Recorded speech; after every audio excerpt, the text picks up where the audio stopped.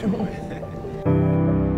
Black History Month, it means a lot just being an African American, just seeing the different opportunities that people before me have opened for me, like especially my parents, just being in the military, being able to provide different things for me. Black History Month means a lot to me because my parents had the opportunity to come to this country. They're from Liberia, which is in Africa. The people who came before them helped my parents get here, so it means a lot to me.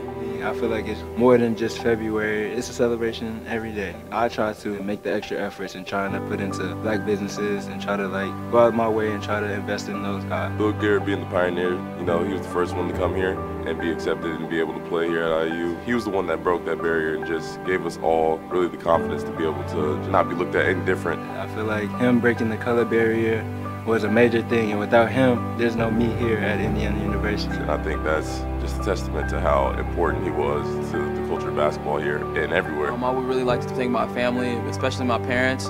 They came from Africa, and it was tough for them to get here, but they got here, and so they just did everything they could possible for me to get to the point I am right now. I want to give a big thank you to my ancestors who paved the way for us, and I want to give a big thank you to IU for allowing me to play here. Oh, I just thank Lil Garrett, my parents, just everybody that came before them that paved the way for people like myself and my teammates to be able to wear the Indiana basketball colors, and just I don't take it lightly that I'm able to do this.